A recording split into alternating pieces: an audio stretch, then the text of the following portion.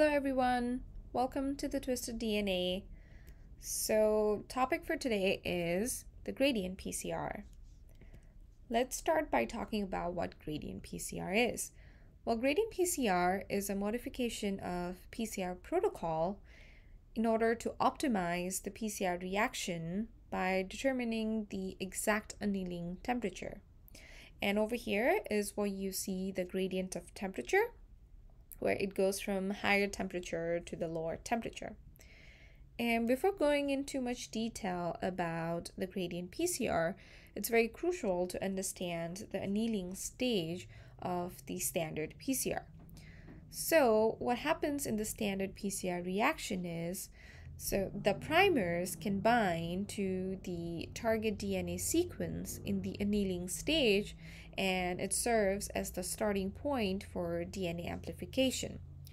This primer binding to the template DNA is dependent on the annealing temperature.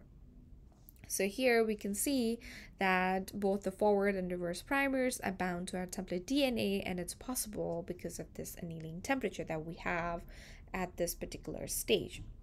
And this annealing temperature is the temperature that we usually use in the annealing step of a PCR reaction. And this annealing temperature is dependent on what it's called the melting temperature of the primer.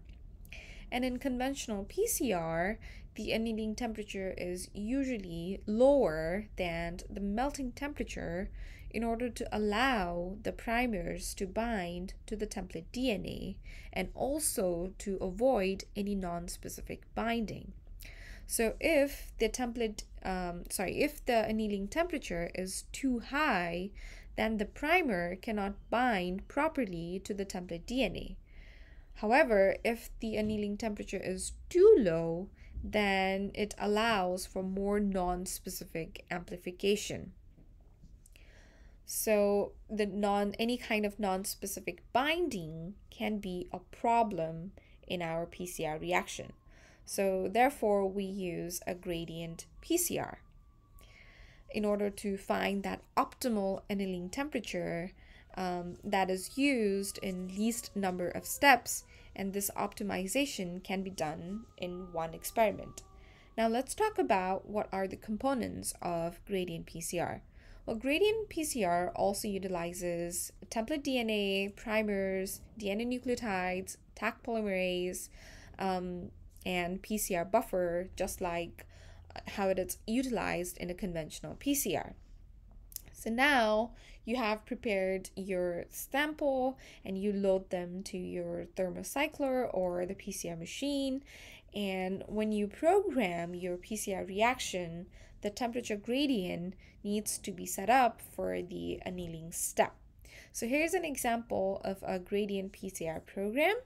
Here you can see that the annealing temperature is gradient and is set between 60 degrees Celsius to 65 degrees Celsius for a total of 35 cycles.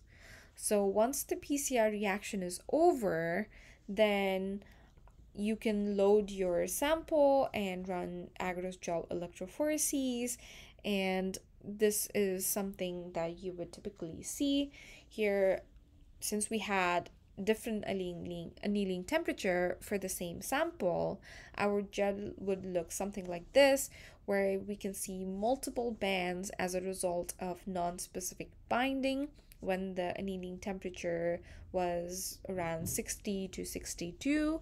However, if you look at 65.1 degrees Celsius condition, you see a very nice bright single band. This suggests that our ideal annealing temperature, or the desired annealing temperature for this particular primer pair, would be 65.1 degrees Celsius. So this is how you optimize your PCR reaction, by determining the exact annealing temperature for that primer pair or for that PCR reaction. So that is all about touchdown PCR, or the gradient PCR. I hope you like it. If you do, please don't forget to like, comment, share, and subscribe. And I'll see you all next time.